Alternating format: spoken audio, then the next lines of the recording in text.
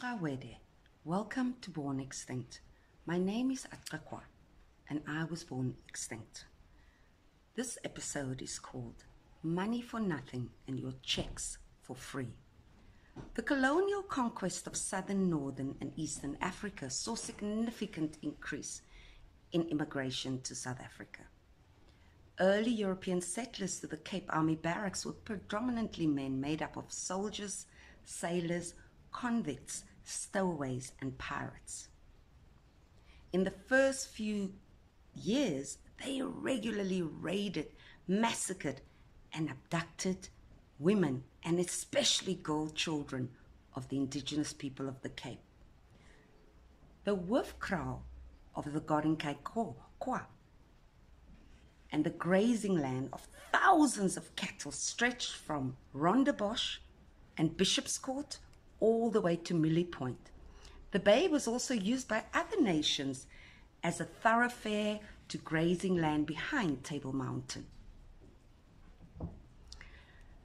The core of the Cape settler came from the United Provinces of the Netherlands. These included settlers from Gelderland, Zeeland, Friesland, and Groningen. The year and 17 settlers also included people from other parts of Europe, including Lower Germany, Prussia, Belgium, and France, the Baltic states, and Scandinavia. Everywhere the year and 17 traded, men signed up in their hordes to join them. There was a shortage of men in the Cape Colony at first.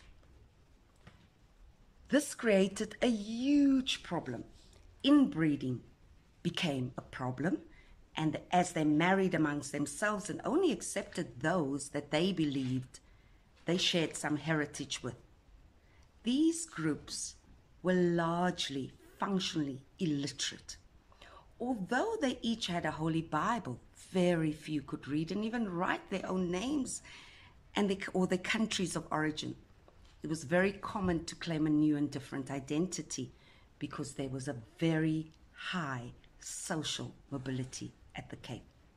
After some years, the year in 17 actively encouraged the new recruits to travel with their domestic servants in the hopes that their servants too will marry at the Cape to increase the population at the Cape.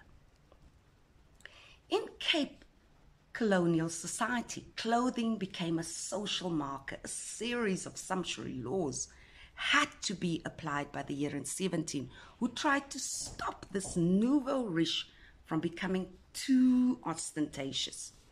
Consumption of material items like clothing would immediately allow an occupier who was previously a peasant, serf, or indentured laborer wearing only Hessian cloth tunics on arrival to move immediately up to another social group.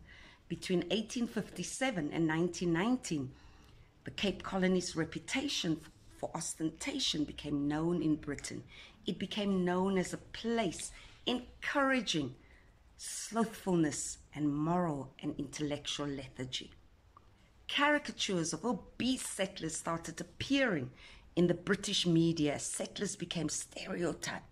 In Britain, it would be frowned upon to be jobless and without moral direction, whereas at the Cape it was just the way it was. The Cape was displayed as a grotesque place in the puritanical Victorian Britain. The United States Restrictive Act of 1924 stopped the unlimited entry of peasants from Europe, forcing them to look at other destinations. During the Depression of 1826, people came to the Union of South Africa. By 1990, these former peasants and serfs had acquired more wealth than they had ever imagined. They started selling these farms that they got for free and returned to their countries of origin with the loot as rich lords and ladies, becoming the new European elite. In 1970, the settler population had increased from 2.4 million to 4.7 million in 1947. The project was to consolidate European power and not to encourage individual communities, but to create a brand new European Dutch community outside of Europe. Huguenots were religious French Protestants who held onto the Calvinistic traditions. The impact of Protestant Reformation was felt all over Europe, and the Huguenots became subjects of the French crown. The first Huguenot refugee to arrive in the Cape was Francois Le Vaillant. He arrived in 1671. He was a wagon maker who was given the farm Ida's Valley in Stellenbosch. As was customary for those living in Dutch colony, he too changed his name. These settlers were extremely poor, depraved, a mixture of mercenaries and unemployed after the 30-year war. On condition that they stay in the colony for 5 years, they were not allowed to bring any luggage on their free voyage to the Cape. The first large group of 200 families arrived in 1668 on 4 ships. Their recruitment was beneficial to the Heeren 17, who needed fresh wine and vegetables for passing ships and in order to increase their revenue. These Huguenots received a maximum of 6,000 acres each, all necessary tools and seeds, equipment, clothing, and free indigenous labor. The other condition was that they reject their language and their culture. They were settled about 60 kilometers away in an area of Franschhoek, Paarl, and Stellenbosch. These kraals around the Berg River and Drakensberg Valley were the kraals of the wealthy Kokokwa, Sonikwa, and Hesakwa nations. These were big nations of tens of thousands of people per kraal and hundreds of thousands more cattle. They were simply driven off, killed, enslaved, their animals stolen, land timbered and burnt to the ground to make way for fruit farmers. These French Huguenots had never farmed, had never owned land, and were predominantly homeless when they were recruited to come to South Africa. After the relationship with the Heeren 17 collapsed, after they were found clinging to the French language and language and identity, Jan van Riebeeck was unimpressed. By 1730, the language had all but disappeared from the Cape, and these peasants became some of the wealthiest in the world. Today, 20% of the settler in South Africa still boast French names like Duplessis, de Villiers, du Toit, Van Dijk, Van Wyk, Van Zyl, Smuts, Joubert, and Marais. Some of them have assimilated into invader settler culture, where their names were changed from Leclerc to de Klerk, from Viljoen to from Le Vaillant to Viljoen. 6 more ships with large groups arrived shortly afterwards, carrying the Oukamps, Broevers, Cilliers, Fouries, Malan, Meyer, Reineke, Leroux, and Rousseaus. In the early 17th century, the Herzog, Hofmeyers, and Graaf arrived, also receiving great wealth. Having their culture banned, the French Huguenots immersed themselves in the creation of a new identity. The free farm still existed in the hands of the same people as it did in 1652, and the original descendants remain in subservience to this day. The Heeren 17 found that recruiting women to engage in interracial marriage was one way of making the colony more stable. They encouraged sailors, soldiers, low-ranking officials to marry, retire, and stay in the colony with generous subsidies to set up households as free burghers. The Heeren 17 formed workhouses and brought out thousands of single women with what they considered questionable morals to the colony. These girls and women who arrived were put in the care of the Dutch Reformed Church. In Europe, women would start having children as young as 14 and would have more than 10 pregnancies, with at least 4 children dying before the age of 10. In the Cape, most women would have up to 14 children and be pregnant constantly throughout their childbearing years, especially those with multiple enslaved women doing all the breastfeeding and the caretaking of the children. Most of their children at the Cape would survive. South Africa at the time was entirely run as a business enterprise, and people, especially children, were the biggest part of the economy. Between the official settlers and soldiers, deaths on ships, stowaways, pirates, convicts, children whose parents died en route, orphans rejected from Batavia and others, it was difficult to calculate how many actually landed in the Cape, Port Elizabeth, and Natal. In the 18th century, the British civilized class developed an anti-lower class sentiment. In the South African Review publication, one of the readers pointed out that, quote, the nationality of the immigrant is important, and that Germans and French came from those countries with great intellectual freedom and a sense of duty. On the other hand, the Greeks, the Portuguese, the Italians, and the Jews come from states of society in which very low standards of living prevails, where freedom has been repressed by an unrestrained competition and severe militarization, and where they have not been privileged to hear the prophets denouncing commercialism, unquote. The British captured the Cape in 1795 and took over in 1814 after the Napoleonic Wars. The Cape was annexed after it became a British colony, and the British paid the Boers £5 million sterling. Awede, welcome to Born Extinct.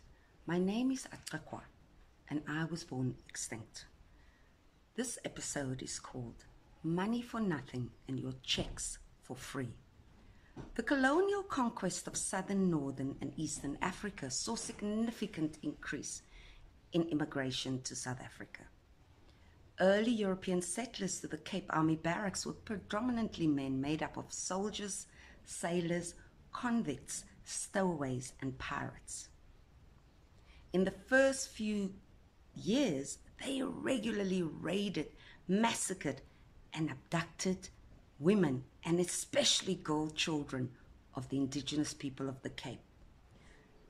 The Wolfkraal of the Gorinkai-Kwa and the grazing land of thousands of cattle stretched from Rondebosch and Bishop's Court all the way to Millie Point. The bay was also used by other nations as a thoroughfare to grazing land behind Table Mountain. The core of the Cape settler came from the United Provinces of the Netherlands. These included settlers from Gelderland, Zeeland, Friesland, and Groningen.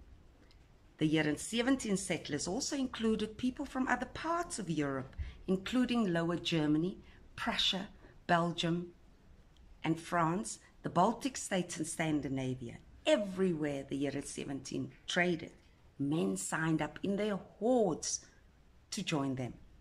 There was a shortage of men in the Cape Colony at first. This created a huge problem. Inbreeding became a problem, and as they married amongst themselves and only accepted those that they believed they shared some heritage with. These groups were largely functionally illiterate. Although they each had a Holy Bible, very few could read and even write their own names or their countries of origin.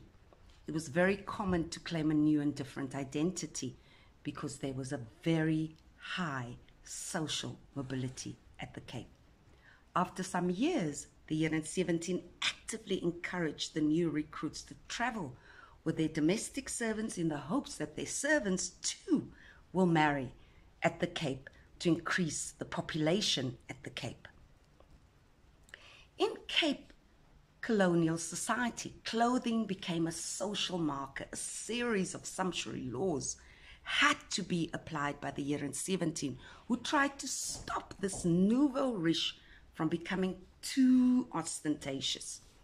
Consumption of material items like clothing would immediately allow an occupier who was previously a peasant, serf, or indentured laborer wearing only Hessian cloth tunics on arrival to move immediately up to another social group. Between 1857 and 1919, the Cape Colony's reputation for ostentation became known in Britain. It became known as a place encouraging slothfulness and moral and intellectual lethargy.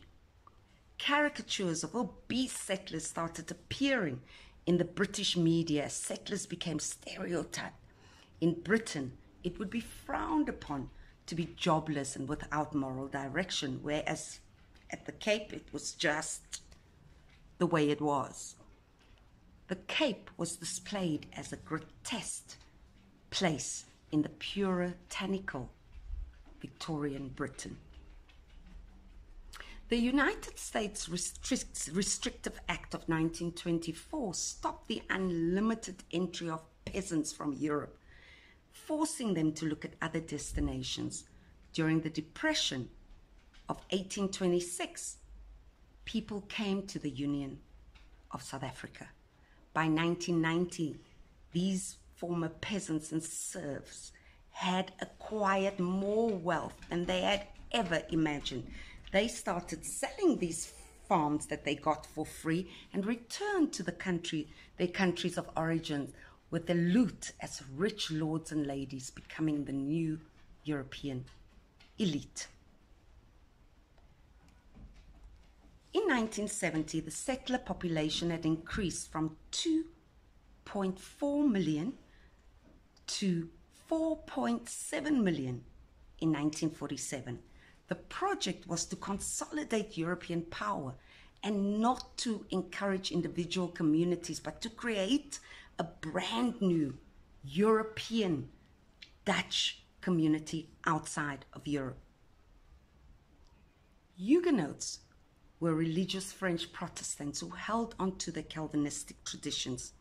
The impact of Protestant Reformation was felt all over Europe, and the Huguenots became subjects of the French crown. The first Huguenot refugee to arrive in the Cape was Francois Le Vaillant. He arrived in 1671. He was a wagon maker who was given the farm Ida's Valley in Stellenbosch. As was customary for those living in Dutch colony, he too changed his name.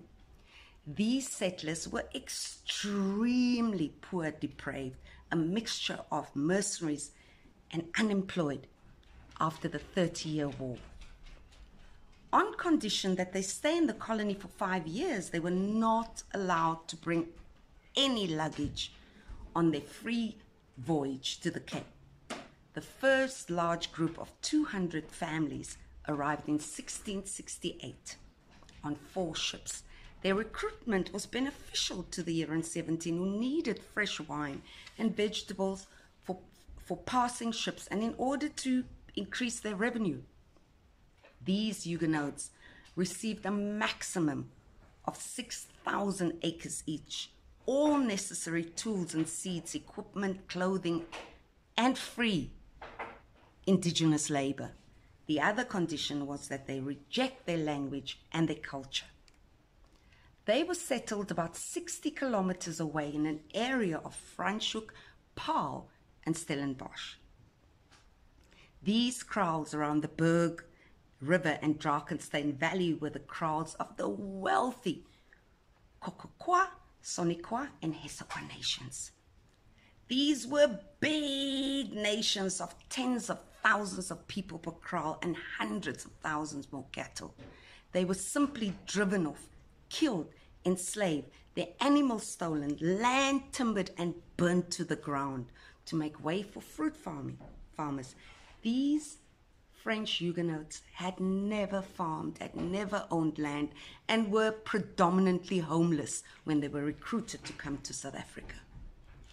After the relationship with the Heeren collapsed, after they were found clinging to the French language and language and identity, Jan van Riebeeck was unimpressed. By 1730, the language had all but disappeared from the Cape, and these peasants became some of the wealthiest in the world.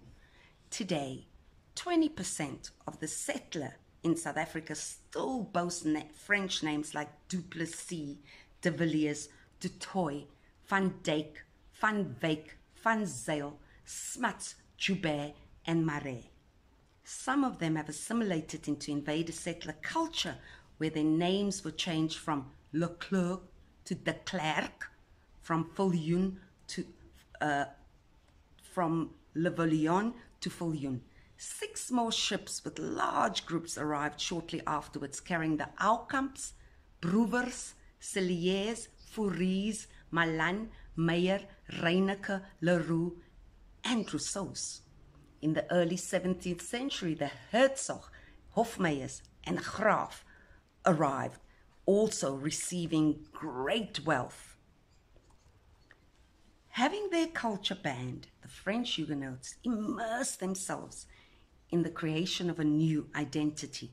The free farm still existed in the hands of the same people as it did in 1652, and the original descendants remain in subservience to this day. The year in 17 found that recruiting women to engage in interracial marriage was one way of making the colony more stable. They encouraged sailors, soldiers, low-ranking officials to marry, retire, and stay in the colony with generous subsidies to set up households as free burghers. The year in 17 formed workhouses and brought out thousands of single women with what they considered questionable morals to the colony. These girls and women who arrived were put in the care of the Dutch Reformed Church. In Europe, women would start having children as young as 14 and would have more than 10 pregnancies, with at least 4 children dying before the age of 10. In the Cape, most women would have up to 14 children and be pregnant constantly throughout their childbearing years, especially those with multiple enslaved women doing all the breastfeeding and the caretaking of the children. Most of their children at the Cape would survive. South Africa at the time was entirely run as a business enterprise, and people, especially children, were the biggest part of the economy.